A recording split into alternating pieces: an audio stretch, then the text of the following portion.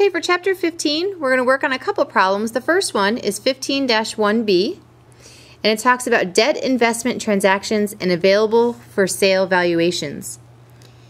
Recchia Mart Inc. is a general merchandise retail company that began operations on January 1st, 2014.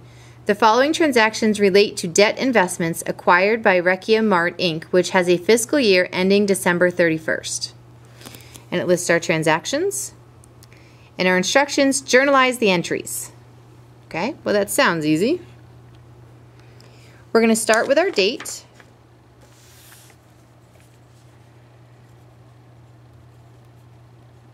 Which is April 1st, 2014.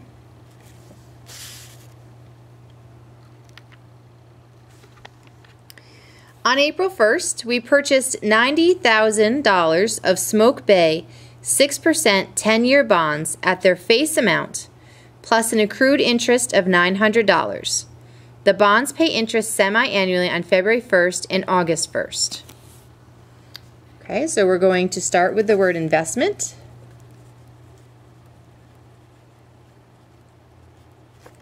And we're going to put the company name, which was Smoke Bay Bonds. And we're going to debit that for the $90,000.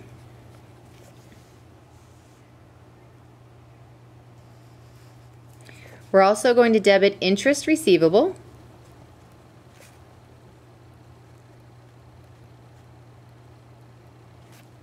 For the $900. And then we're going to credit cash because we purchased them, so we paid cash. $90,900.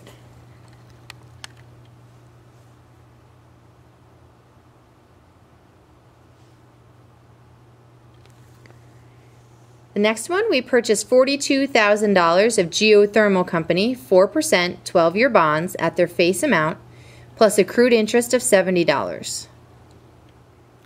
Okay, so similar to the previous transactions, our date is now May 16th.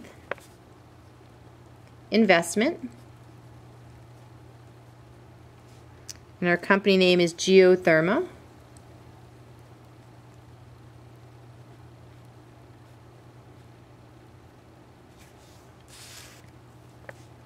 The investment was $42,000.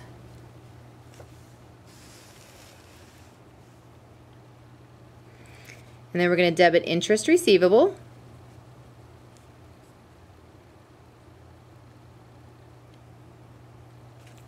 for $70 and credit cash for the total.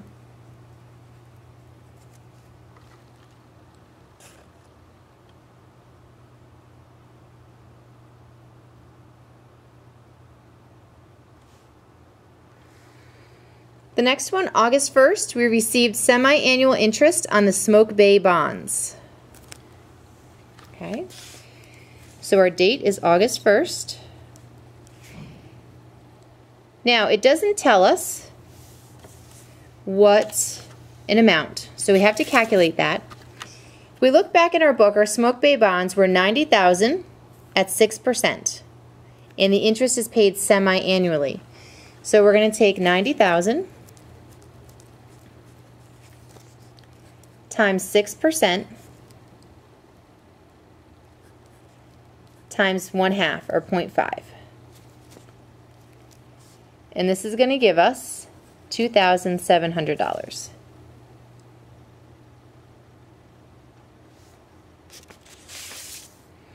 Okay, so we're going to debit cash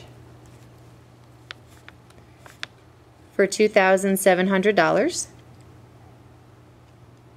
If you remember correctly, on April 1st, we had recorded interest receivable of $900. Well, we have received that. So we're going to credit interest receivable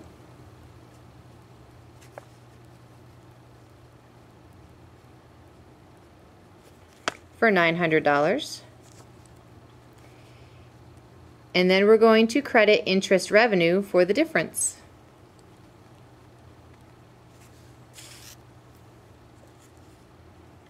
Which is $1,800.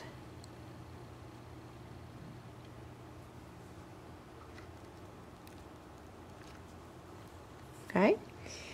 On September 1st, we sold $12,000 of Smoke Bay bonds at 101 plus accrued interest of 60. Okay, we have to calculate how much we earned on this one, so we're going to grab our scrap paper again. We sold $12,000, so we're going to start with 12,000 times 1.01 because we sold them at 101.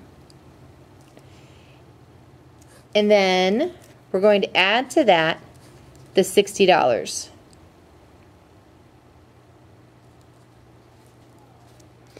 And we're going to get 12,180.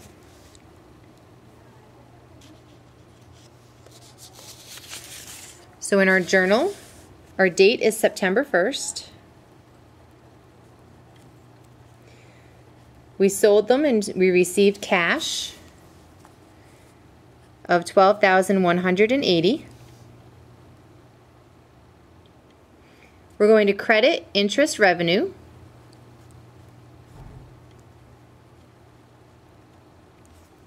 for the 60. We're going to credit investments, and you may have to write small. Smoke Bay bonds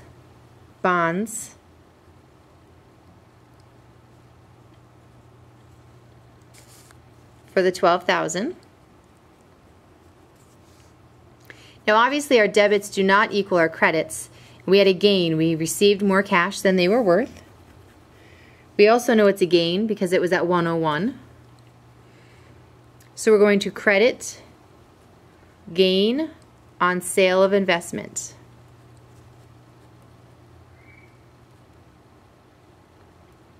For the difference, which is 120.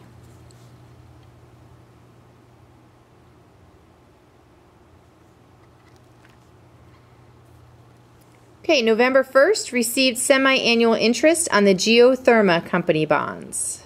Okay, so now we're looking up here at these. They were 42,000, 4%, 12-year bonds. Interest paid semi-annually. Okay, so we grab our scrap paper again. And we're going to take the 42,000 times the 4% times the 1/2 because they're paid semi-annually, and we get $840.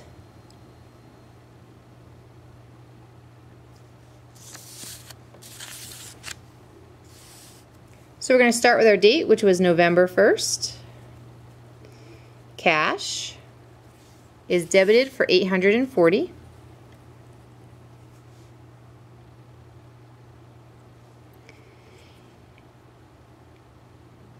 Remember up here on May 16th we had interest receivable of 70.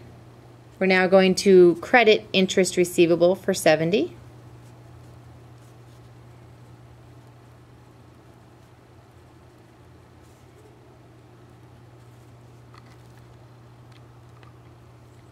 And then we're going to credit interest revenue for the difference.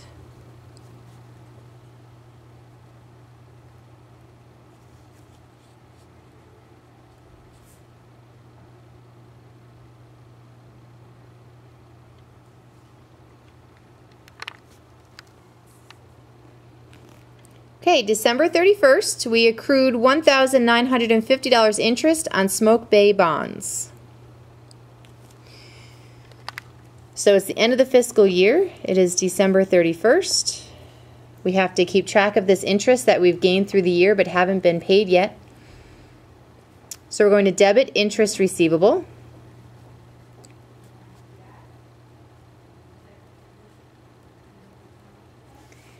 For $1,950 and credit interest revenue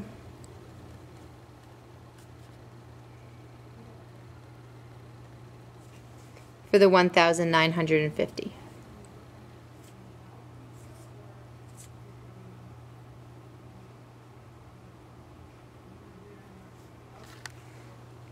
December 31st, we accrued $280 interest on the geothermal bonds. So very similar, it's still the 31st. Debit interest receivable.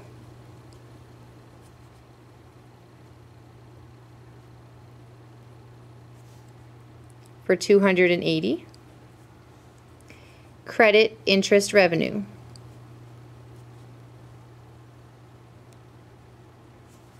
for 280.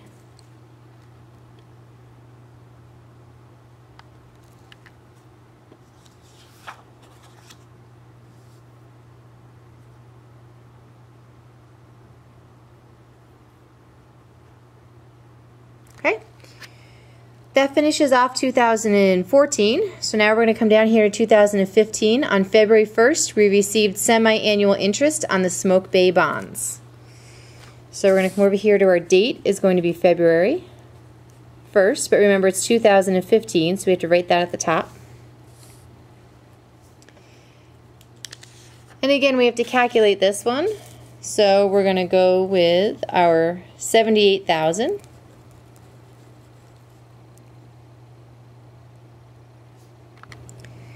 Now the $78,000 came from our $90,000 that we started with minus the $12,000 that we have earned, and that gives us our $78,000. So we're going to take $78,000 times 6% times 1/2, and that's going to give us $2,340.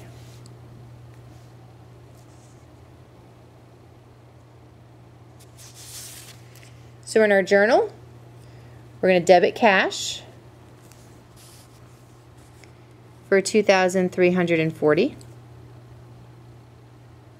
Now remember, in December we had an interest receivable of $19.50, so we're going to credit interest receivable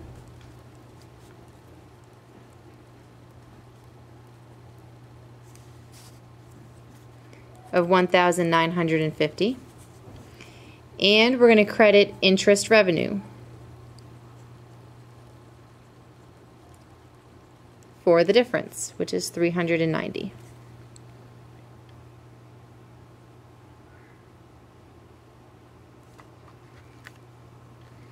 Okay, our last journal entry, received semi-annual interest on the Geothermal Company bonds. So we have to grab our scrap paper, and we have our $42,000 in bonds times 4% times 1/2, and we get 840.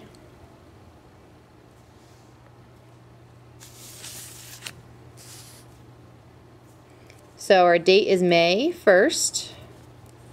Cash is our debit for 840.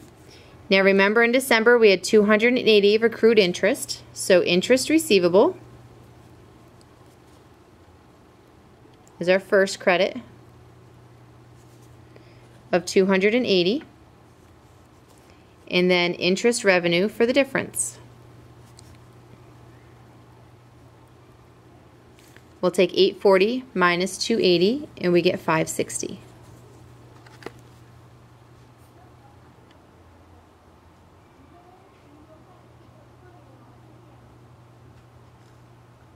Okay. At this point, go ahead and turn off your video and head back to your PowerPoint.